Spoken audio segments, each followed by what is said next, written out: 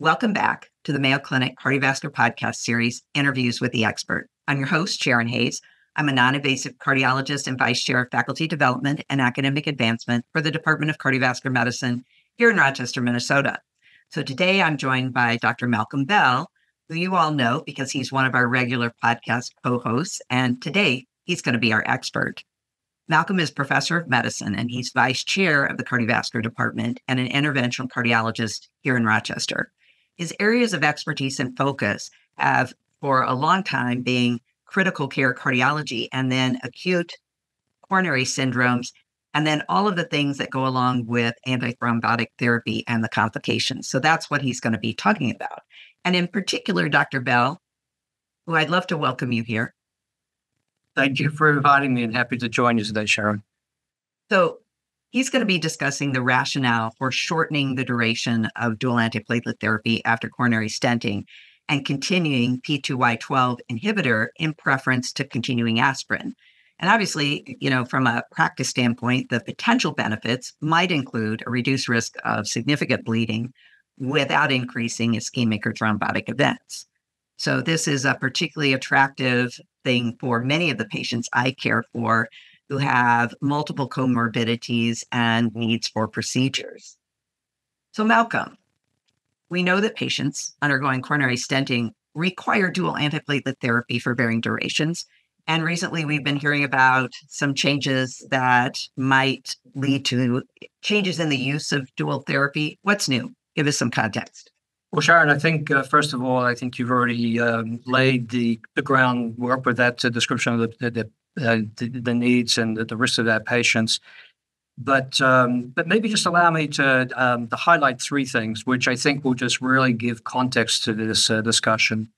The first is that, yes, bleeding really is an important thing for us to consider. Prior to the patient going into the cath lab, particularly in the acute coronary syndrome setting, it's all about the ischemic risk. Following the procedure, it generally then becomes more about a bleeding risk. So that's something that we just really need to focus on. The second thing is that there is no doubt that in the last few decades, we've seen significant improvements in the secondary prevention world. And I think particularly with the use and the high use of high-dose, high-potency statins, I think this has really changed the landscape. And the third thing is that stents, drug-eluting stents, have got so much better. They're more effective than bare metal stents. They're safer. And we should not see stent thrombosis rates like we saw before. And then with current generation, second, third generation drug-eluting stents, we shouldn't expect to see stent thrombosis rates of more than 1%. And in many trials, we can see that this is actually about 0.5%. So, as you said, there are some changes, and the concept or the practice of what we call, say, short depth is becoming an increasingly popular strategy to try to decrease the risk of bleeding while at the same time preserving the benefit in terms of preventing ischemic and thrombotic events.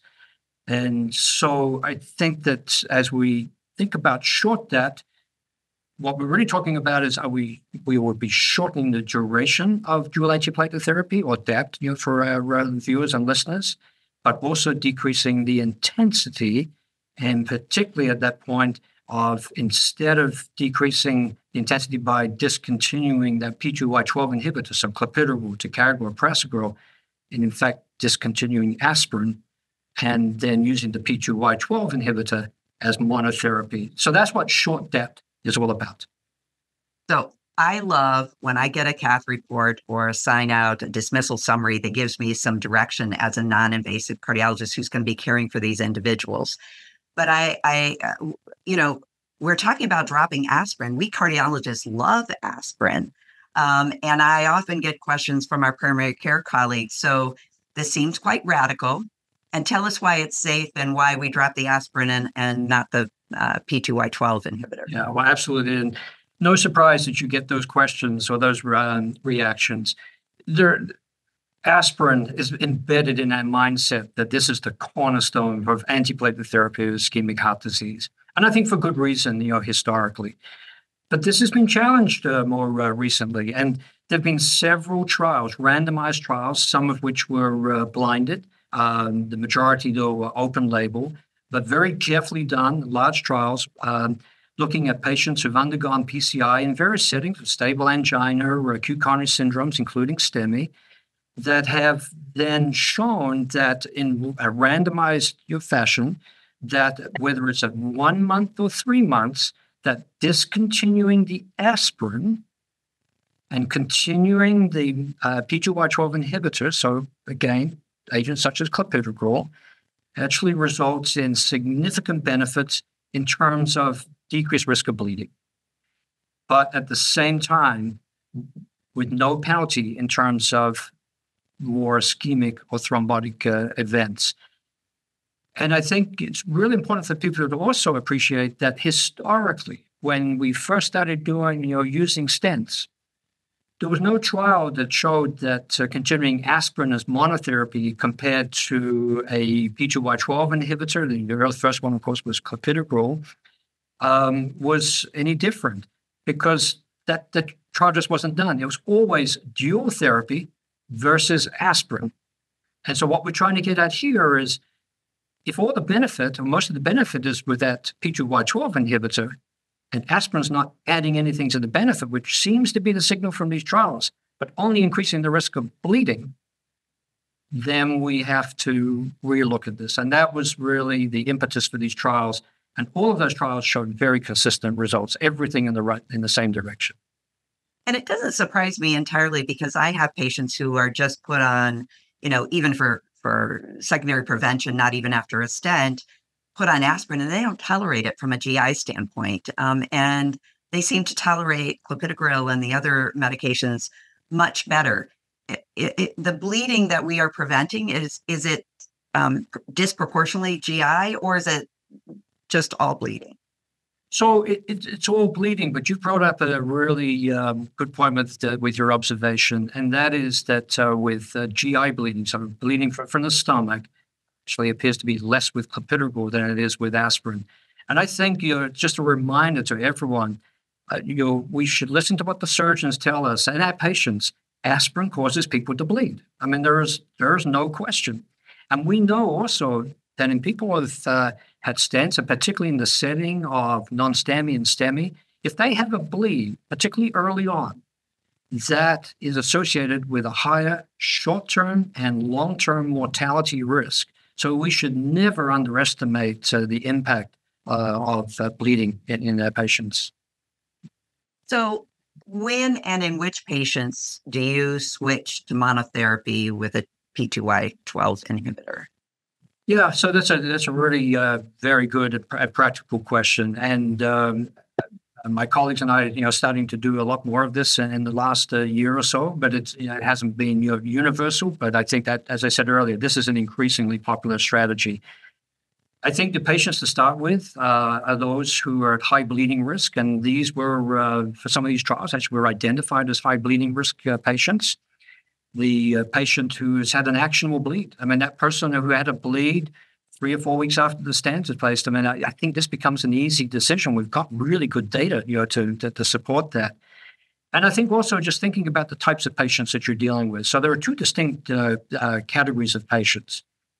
One is the patient who has stable angina, comes in, walks in, has an angiogram, has PCI, same-day dismissal, stable ischemic heart disease. The prognosis and outcome in those patients is so much better than it is in the second category, compared to the second category.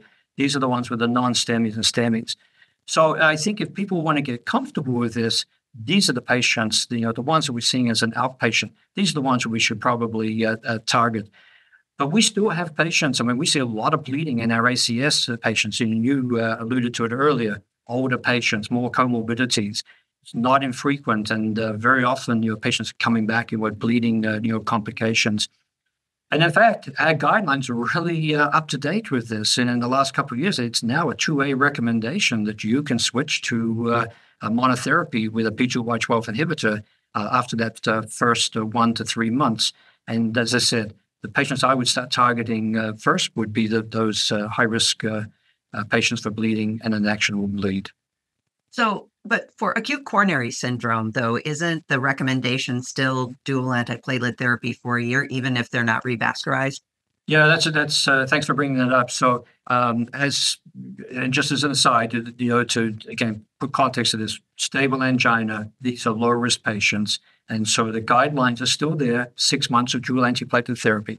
But the guidelines have always stated, that to continue for 6 months or 12 months, just as you said, for ACS patients, so the non-STEMI STEMIs, that's still the recommendation: 12 months of dual antiplatelet therapy. But there was always a caveat: as long as the patient is not at increased risk of bleeding. And the patients who bled, and then you felt that you had to stop something, it was usually the P2Y12 inhibitor. These trials, although they didn't compare it to aspirin alone, and I think that's something we need to look out for. These trials would really challenge that and say, instead of stopping the aspirin, you should stop the P2Y12 inhibitor. And so the type of patients that you're seeing in your clinic who may have had a non-STEMI a few weeks ago, we may say, dual antiplatelet therapy for 1 month, 3 months, but then we're going to switch to monotherapy with a P2Y12 inhibitor. And Ross, I'm on that. I think we have to be really cautious about stopping the P2Y12 inhibitor in those higher risk ACS patients within the first 6 months, because we do not have any good safety data of using aspirin as monotherapy in those patients, if that makes sense. So do you have a preference, or is it a patient match for particular P2Y12 inhibitors in this setting where you're thinking you may be stopping the aspirin? Yes. I think it's important to point out that the trials which have been conducted, probably 2/3 of those were with the use of clopidogrel, and some of our listeners and viewers may say, well, that's sort of a weaker P2Y12 inhibitor. That's maybe not necessarily the case. And about a third of them were with ticagrelor. So I think either of those two agents, we don't have enough data with prasugrel, but I suspect it would be the same as we see with ticagrelor and clopidogrel. In our practice, we have defaulted a number of years ago to using clopidogrel as our default P2Y12 inhibitor in all of our patients. And I know in other practices they may be using ticagrelor. There's really good data with ticagrelor to be used as monotherapy. So those are the two agents that I would recommend, but I'm not sure that we can say that prasugrel should or should not be used as monotherapy. So Malcolm, what I'm seeing is, so we do 12 months of monotherapy of, say, clopidogrel. So we've done their course. And what I'm actually have done a few times and I'm seeing more commonly is not putting them back on aspirin, which I think is what we used to do, but just continuing the clopidogrel. What evidence is there for doing that? And what should we be thinking about in terms of making choices for those patients? Yeah, it's a great question, Sharon, because I think that while general cardiologists, primary care providers, physicians, nurse practitioners, etc., they may be sort of comfortable saying, okay, we're going to go with monotherapy for 3 months, 6 months, 12 months. But at 12 months, we know that patients should be on aspirin. And we know that we have data now showing that aspirin may cause more bleeding than an agent such as clopidogrel. But we have really good data. If we go back almost 3 decades, the Capri trial, very large trial, about 20,000 patients, as I recall, they randomized patients with vascular disease. Many of whom had coronary disease and had MIs and had procedures. That wasn't sort of a stent population, but many of these patients may well have had stents. And they randomized patients to clopidogrel and aspirin. And these are stable patients in sort of long-term secondary prevention. And as I said, it was double-blinded, a really well-done study. And it showed that clopidogrel was superior to aspirin in preventing ischemic and thrombotic events. And maybe unexpectedly for many of our viewers and listeners, there was no increased risk of major bleeding in the clopidogrel-treated patients. And in fact, it was the same with aspirin, compared to aspirin. So you got the benefit of clopidogrel without excess with risk. no excess of bleeding. And I think that's something that's probably going to take a while to get used to. But this is really what challenges us. But anyway, I hope that sort of answers your question there. And I think that's very helpful, particularly when we have aspirin intolerant patients, aspirin allergy patients, where we may be used to where we worry that we weren't doing the right thing for them. And now we can, I think, be more comfortable with that.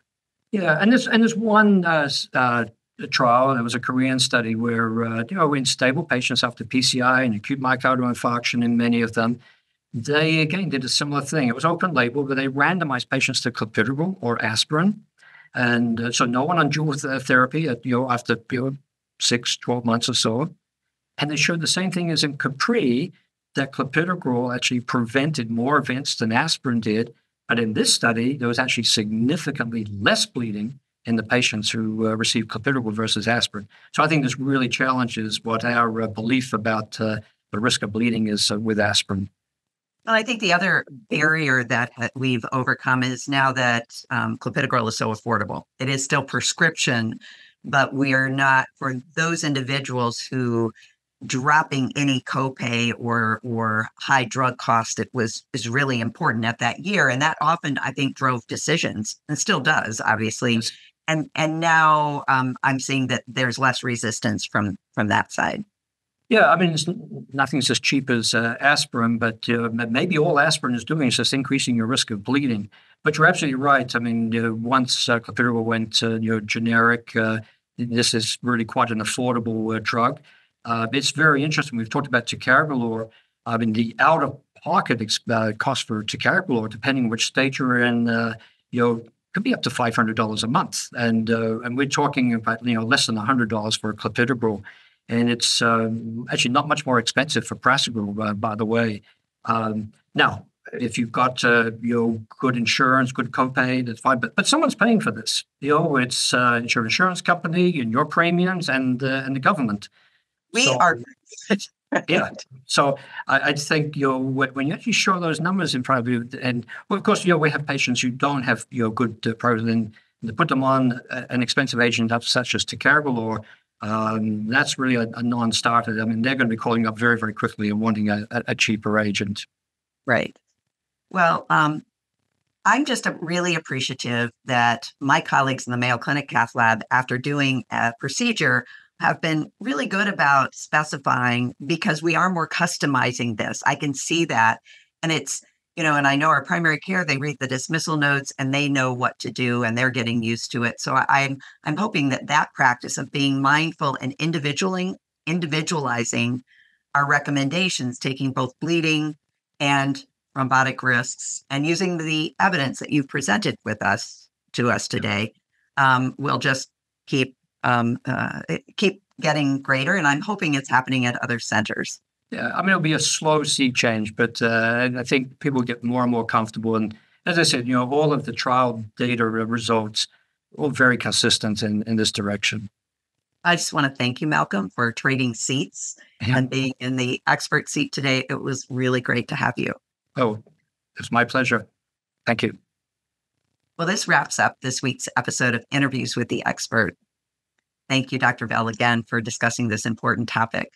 We look forward to you joining us again next week for another interview with the expert, maybe with Dr. Bell. Be well.